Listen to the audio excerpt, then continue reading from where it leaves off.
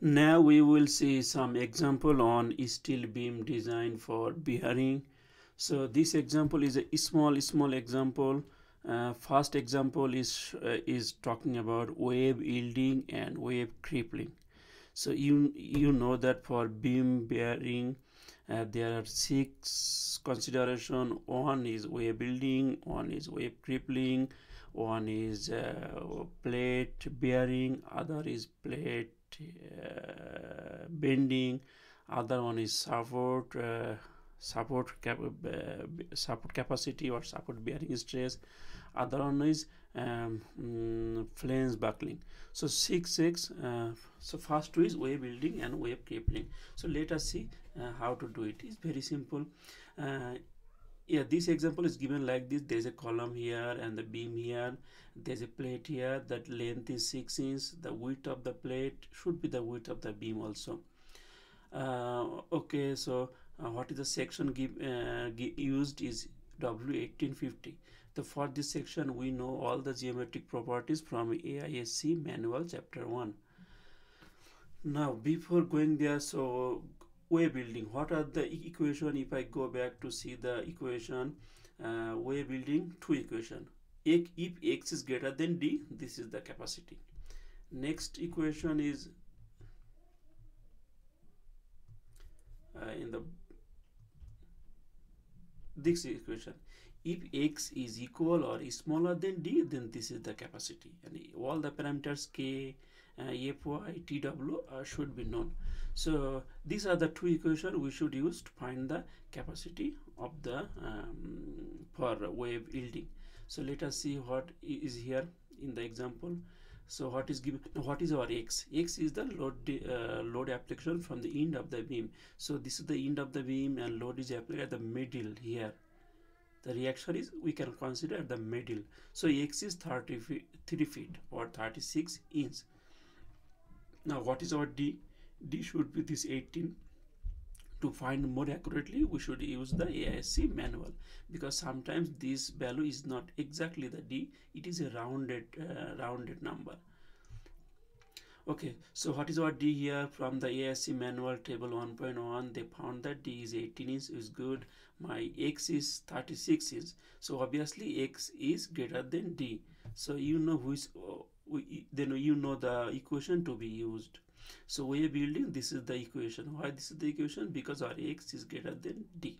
So this is our equation, where phi is 1, k is from AISC manual, and in last video I show what is k.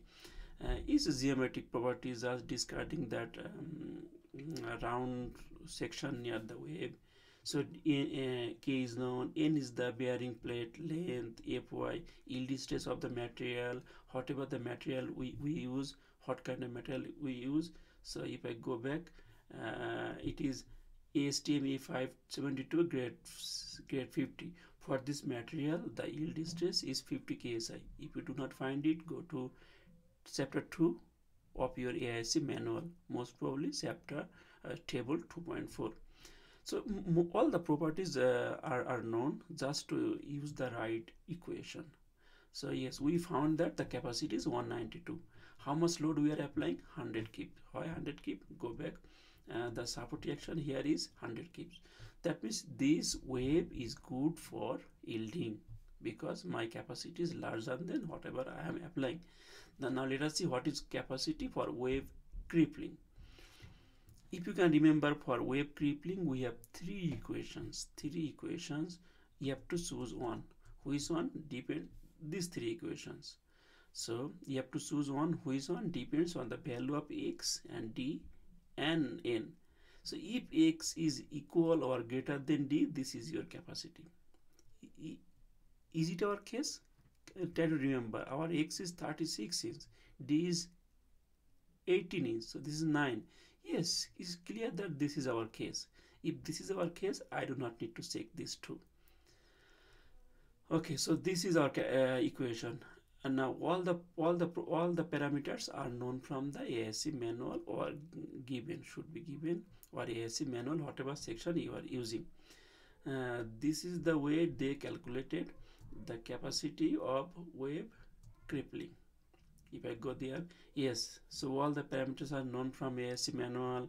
And make sure E is in KSI, not PSI, KSI. This should be in KSI. If Y is in KSI, your answer is in KIPS.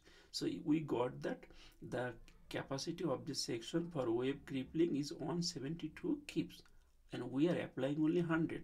That means it is good. So this section, the trial section W 1850, is it 1850? Let me check one more time. Yes, W1850 is good for wave yielding and wave crippling. So hopefully you understood how to design for wave yielding and wave crippling. Okay, so in our next example is all about the capacity of a concrete wall, the support bearing stage. So before that we will stop here. In our next video we will start that. Thank you.